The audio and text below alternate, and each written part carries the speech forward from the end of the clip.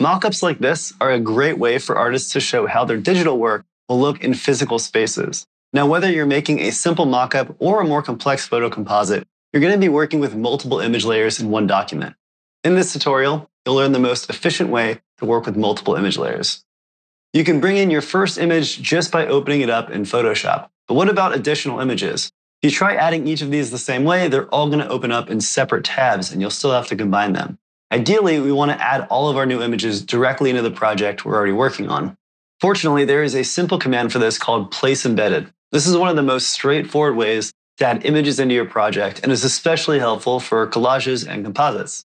You'll find the place embedded command up in your file menu, and when you select it, you'll be able to choose any image from your computer or cloud documents to add into your project. When you look at the layer panel, you'll see that this new image has been added as its own layer. And if you look closely at this layer, you'll see it looks a little bit differently from the other layers in the panel. This is because Place Embedded creates a special type of layer known as a Smart Object layer. So what makes Smart Object layers so special? When you're creating composites and collages, you're going to want to resize and transform images in various ways until you find the most perfect composition. Now, when you scale down a regular image layer, you can't scale it back up without losing image quality. With Smart Objects, you can scale down and up as many times as you want without losing any image resolution, which is perfect for an indecisive artist like myself. So let's move the new image into its frame and scale it down a little bit, knowing we can always scale it back up later without any issues. Once you find the right sizing, hit Enter to commit to these adjustments and place the image.